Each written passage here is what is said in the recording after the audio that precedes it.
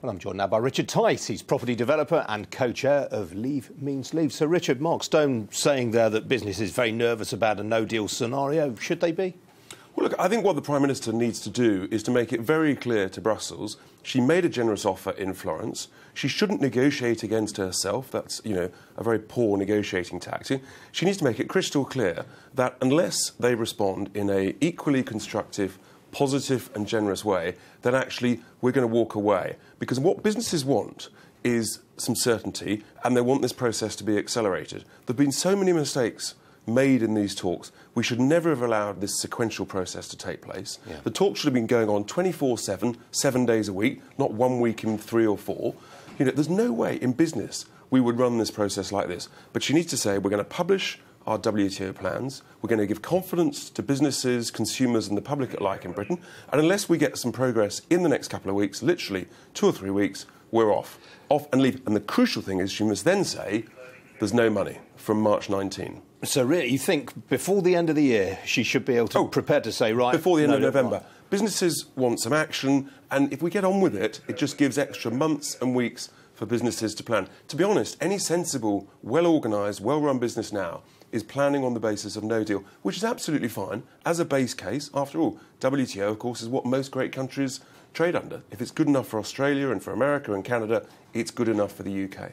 But what do you make, then, of the fact that people like the Federation of Small Businesses, the EEF, have today said they're really, really worried about a no-deal scenario? I mean, what do you know that they don't? And it's the CBI. These are the same organisations that dreamt up Project Fear. They've dreamt up this cliff edge. They're now basically rerunning Project Fear around 3, 4 or 5. We've lost count.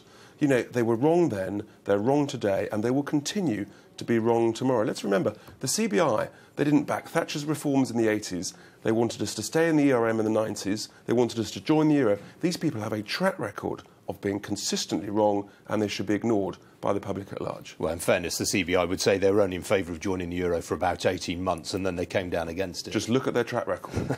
All the big issues of the day, these people have been wrong. Look at the entrepreneurs, people who understand cash flows, putting risk on the table as opposed to the corporate managers. The entrepreneurs, great people like Dyson, like Peter Hargreaves, like Tim Martin of Wetherspoons, those are the people that people should listen to. They're quite happy to go to WTO.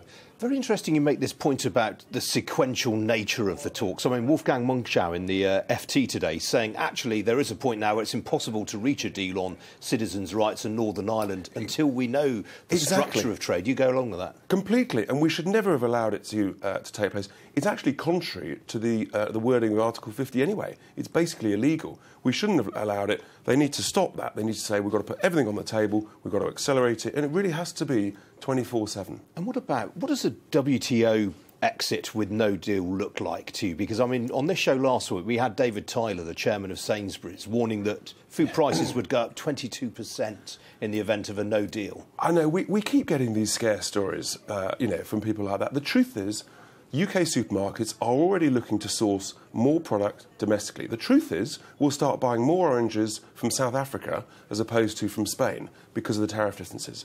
Businesses will adjust, consumers will adjust, and if it means we buy more wine from Chile and Argentina or South Africa or Australia and less from France, so be it. It's not the end of the world. Very, very briefly, Richard, Philip Hammond, should he stay or should he go?